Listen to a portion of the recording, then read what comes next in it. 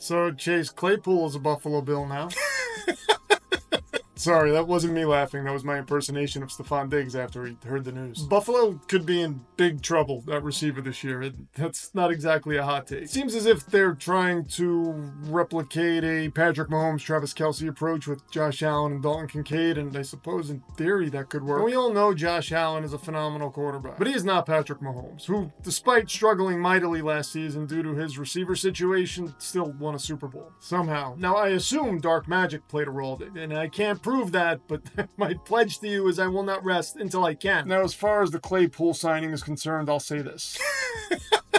Okay, relax, Buffalo fans. That was a joke. When I crap on a team, it is done in the spirit of humor only. Never. Never out of hatred. Okay, maybe like 10% of the time it's out of hatred. Listen, I am a Jets fan, in case you already didn't know, and I consistently dump on them without remorse. And even though my affection for them runs as deep as SpongeBob's devotion to Krabby Patties, I do harbor an unrelenting disdain for them sometimes, akin to Sideshow Bob's vehement loathing of Bart Simpson. Honestly, it's their own fault, really. Luckily, things should be different this season, though.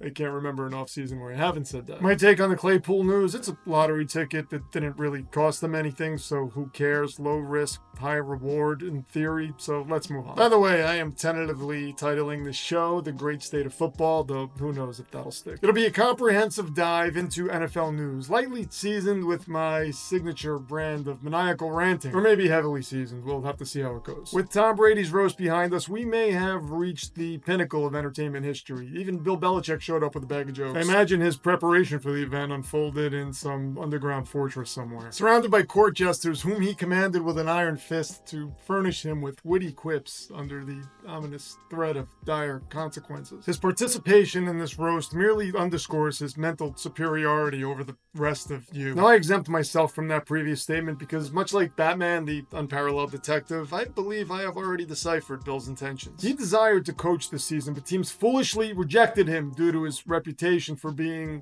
overly rigid and unyielding, to put it nicely. Now, you would imagine his response to that rejection would be to lash out at all of us, but no, not Bill. He has instead decided to take his revenge by regaling us with entertainment. Did you happen to catch his appearance on McAfee during the NFL draft? He is strategically showing us that he has all the makings of a late-night talk show host. Jimmy Kimmel, take heed. You may ask what the point of all this is, but it is to showcase for you how Bill is outmaneuvering the entire world once again. Mark my words, because he is showing us he has a lovable side, some desperate owner out there will leap at the opportunity to hand over their entire organization to him next season. And I'm telling you right now, do not be surprised if that organization happens to be, brace yourself, the Dallas Cowboys. I know, you think I'm crazy, and you're probably saying, well, Jerry would never relinquish control to anyone. And I absolutely see your point. However, if Jerry deep down firmly believes that hiring a coach of Bill's caliber could be to Dallas's defense what the Infinity Stones were to Thanos, that one move could reignite the Dallas Cowboys' utter dominance over the NFC and could potentially secure him Super Bowl glory once again, the man might just dare to do the unthinkable. In the book I'm currently working on, PFD's Codex to Arcane Wisdom,